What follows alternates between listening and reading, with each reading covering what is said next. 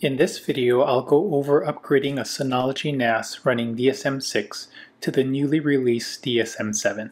I'll highlight the important items you should investigate before doing the upgrade. Then I'll go through the steps of upgrading my Synology DS920 Plus to DSM-7. I'm here on Synology's Release Notes webpage for DSM-7, and I just want to go over some of the items that you need to look for before upgrading. First, just note that the official release of DSM-7 is build number 41890 that was released on June 29, 2021.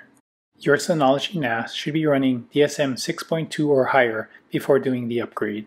And DSM-7 does use up more system resources, so you may want to reconsider upgrading if your NAS has less than 1 gig of memory. The update for DSM-7 should show up in your DSM-6 Update and Restore control panel in a few weeks, but to upgrade now, you'll need to download the upgrade patch from Synology's Download Center and do a manual update to DSM-7. Some Synology NAS models can only be upgraded by downloading the patch from the Synology Download Center, so if you have one of these models, make sure to do the download and the manual update. Other Synology NAS models, which are listed here, don't have an upgrade option yet, and the patch is currently under development. Lastly, after upgrading to DSM-7, you won't have an official downgrade option to a previous version of DSM, so be aware of that as well. There are unofficial and unsupported ways to downgrade to a previous version of DSM, and if you have any questions on doing that, leave a comment down below and I'll see if I can point you in the right direction.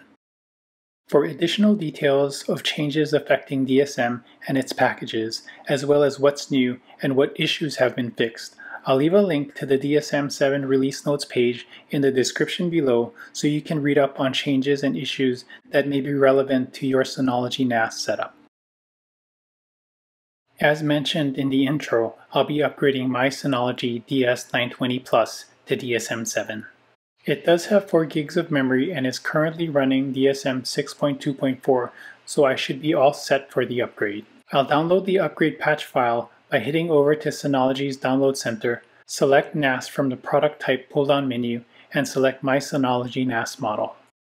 I need to choose the DSM upgrade path that I'd like to take, which is going from 6.2.4 to 7.0, and download the DSM patch file needed to do the upgrade. Now that I have the patch file, I can head over to DSM and into the Update and Restore control panel. Here, I need to be on the DSM Update tab and then select Manual DSM Update. I'll browse to find the file that I just downloaded and click on Upload and then OK to transfer the file to the NAS. At this point, an update notice screen appears that details how long the update may take, which depends on the computing power of the NAS and the packages installed, along with a message regarding Quick Connect SSL certificates being updated through Let's Encrypt and a message on third-party packages. I'm fine with this, so I'll check the box that I understand and agree to update the system and click Next. I'll click Yes on this message window, confirming that I want to continue. For my DS920 Plus, the installation of DSM-7 took less than 5 minutes to complete and another 2 minutes to update the system database and the installed packages before the login screen was displayed.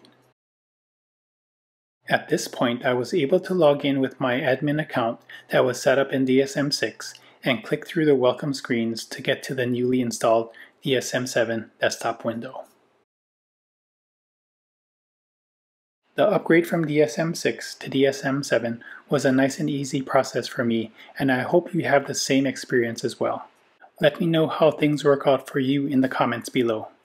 I'll also be releasing new videos shortly covering some of the new features available in DSM-7, so please make sure to subscribe and leave a comment to let me know what features of DSM-7 you are most interested in learning about. Lastly, make sure to give this video a thumbs up if it helped you in upgrading to DSM-7. Thanks so much for watching.